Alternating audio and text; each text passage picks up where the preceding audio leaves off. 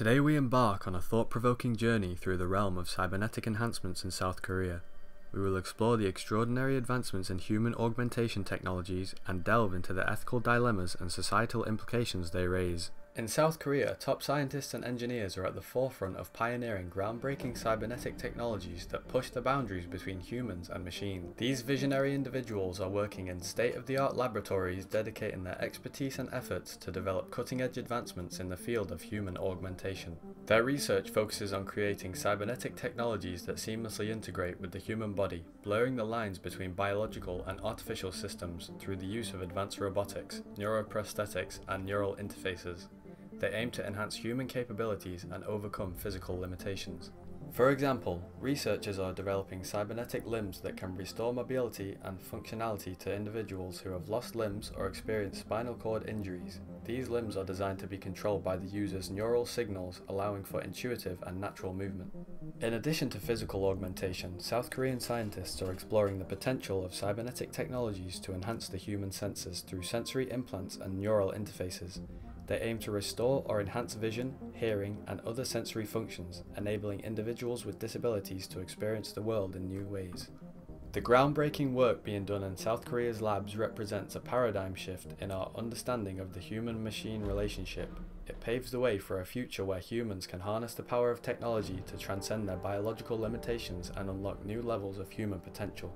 With their relentless pursuit of innovation, South Korean scientists and engineers are driving the progress of cybernetics, ultimately contributing to the advancement of human augmentation technologies worldwide.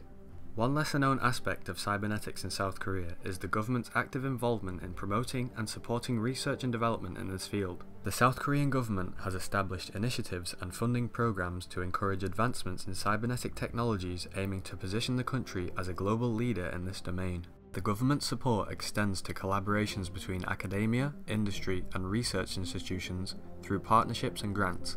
They foster innovation and provide resources to scientists, engineers, and entrepreneurs working on cybernetic projects.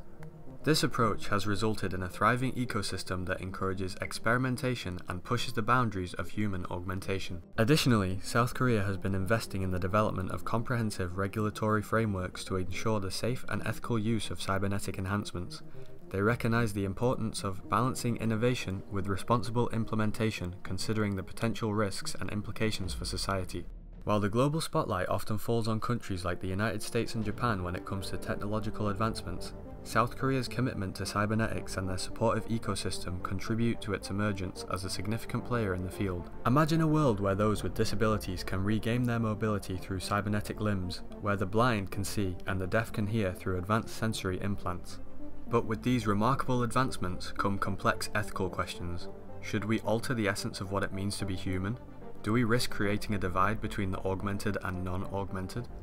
Some argue that cybernetic enhancements offer unprecedented opportunities for human progress.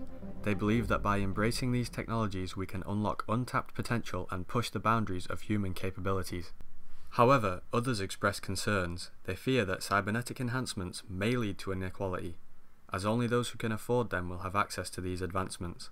They worry about the erosion of our natural humanity and the potential loss of our core values. As individuals ponder whether to embrace cybernetic enhancements, society as a whole stands at a crossroads. What kind of future do we want to create?